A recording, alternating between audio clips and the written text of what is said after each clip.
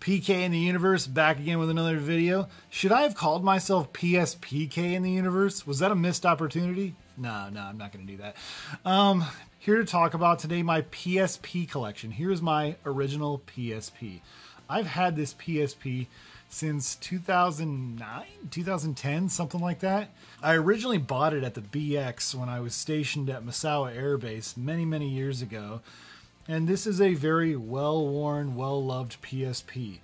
I'd love to tell you that it's 100% original, but unfortunately, the battery did stop working. It didn't have the same problem a lot of people have had with the battery, bulging out and exploding. Didn't have anything like that happen, but the battery just stopped holding a charge altogether. So that was unfortunate. So I had to get some, cheap third-party aftermarket battery, but, it's working fine. I have not had any issues with it whatsoever. Also, the battery cover actually broke, which was really unfortunate because this one that I got for it, this replacement one, it's trash, honestly. It's just poorly made. It doesn't fit quite right. It's just something a little off. Now, it fits better than the one that's broken, obviously, but if I were ever to come across a PSP that didn't work in the wild, I would definitely grab that and, just get that battery case cover replacement because this thing isn't very good. I know it looks okay from, on camera, but honestly, it just, I don't know what it is. I can't explain it, but it just doesn't fit like quite right. It's just like a little off, but it stays on. And that's the most important thing because the other one just kept falling off like crazy. So now the only noteworthy accessory I have with my PSP collection is I have actual component cables. That's right, official PlayStation component cables for my PSP.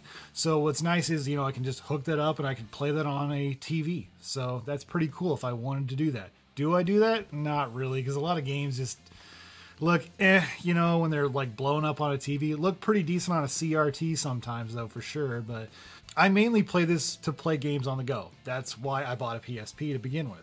Now, the first game I ever got with this, which I don't actually own anymore because I lost it, unfortunately, was Assassin's Creed Bloodlines. Actually, that was the first game I ever got for this.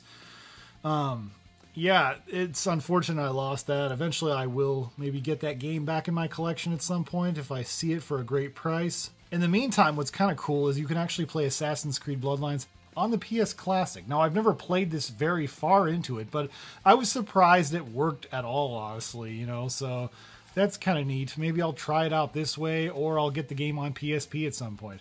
That's one thing that's really cool about the PlayStation Classic is it can play PSP games, but it's really hit or miss. It's really all over the place.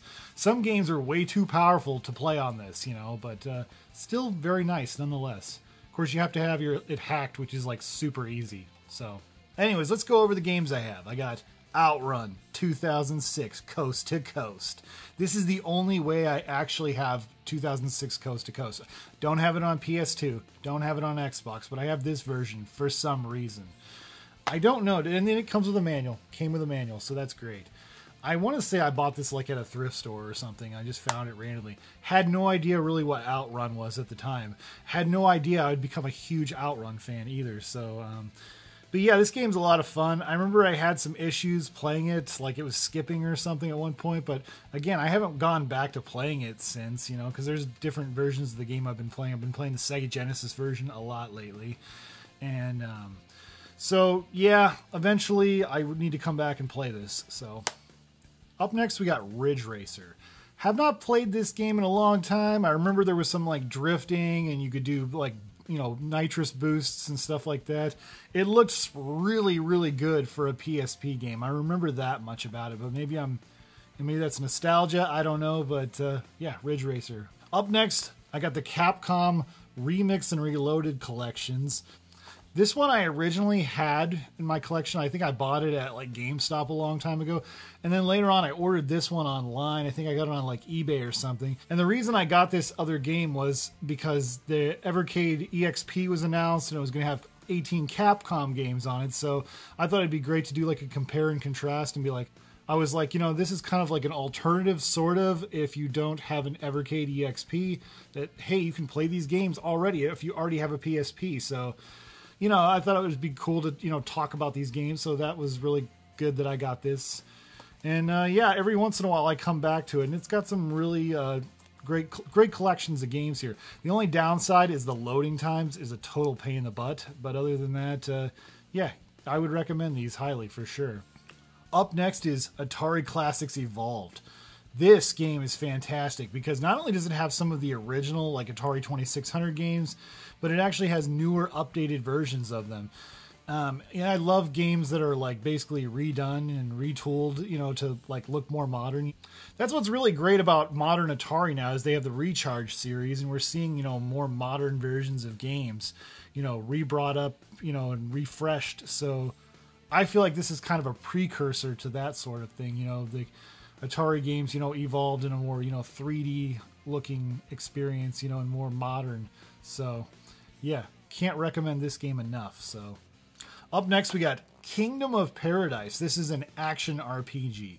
Have not played too much of this. It was kind of an impulse buy. I got it at Half Price Books, I want to say. It was like dirt cheap. I'm like, yeah, this looks pretty cool. Looks pretty promising. So it's one of those games I need to explore much further and go check out. So up next, we got Metal Gear Solid Peace Walker. Metal Gear Solid Peace Walker. This isn't the original cover art, but this is my original copy of the game. I lost the case somewhere. I have no idea, but yeah, obviously it's, you know, just by itself. I have no idea what I did with the original case, but this was another game I got when it was brand new and came out, and I was really excited for it. I never got too far in it. Really didn't like the gameplay style. You know, I was a big fan of MGS 2 and 3 and 4. But this just never did it for me. I don't know. I just could never get very far in it and had a hard time with this one. Up next, we got Castlevania. This was something I got at GameStop. So this isn't the original cover art, but it's cover art I printed off. As you can see, it's just, you know, by itself. This is probably like the European cover art, or like, I think I got this from like the coverproject.com, the actual cover art. But yeah, I got this originally at GameStop. What's cool about this is it has Symphony of the Night, and it also has Rondo of Blood on it, I want to say. Yeah, so you can unlock those PS1 games, so that's pretty darn cool. And for the final physical PSP game, I have Final Fantasy 20th Anniversary. This is the original Final Fantasy redone. This was before, you know, pixel remasters, which is the new hot thing right now, or it's been the hot thing over the last couple of years. The first 6 Final Fantasy games have been pixel remastered. This is a very different version of the game. What's also kind of neat too is there's some bonus content or whatever. I think there's like 4 additional dungeons or something like that. Yeah, I haven't invested too much time in this one. It's hard for me sometimes to start an RPG. You know, when you're an adult with a busy life, it's really challenging to start an RPG sometimes. But I've heard this is pretty short. And there's a lot of grinding though. So those are my physical PSP games. I do have some digital games and some PS1 games, but here's the games. I have Legend of Mana, Herc's Adventure, Final Fantasy IV, Rayman, Metal Gear Solid Portable Ops, and Midway Arcade Treasures Extended Play. So there you have it, folks. That's my PSP collection. I hope you enjoyed watching this cringy old man talk about his old PSP games, you know, from back in the day, yesteryear. This system is very versatile, and it's awesome, and there's some great games there. I used to have more games, but after a while, you got to kind of pare things down, you know. I mean, get rid of things you know you're never going to play. Yeah, I mean, if you got games in your collection, you know you're never going to play them, sometimes it's good to just get rid of games, so. But anyways, what are your guys' thoughts? What's your favorite PSP game? Comment below. I'd love to hear what you have to say. Anyways, thank you guys so much for watching, and stay awesome in this universe. Thanks. Bye.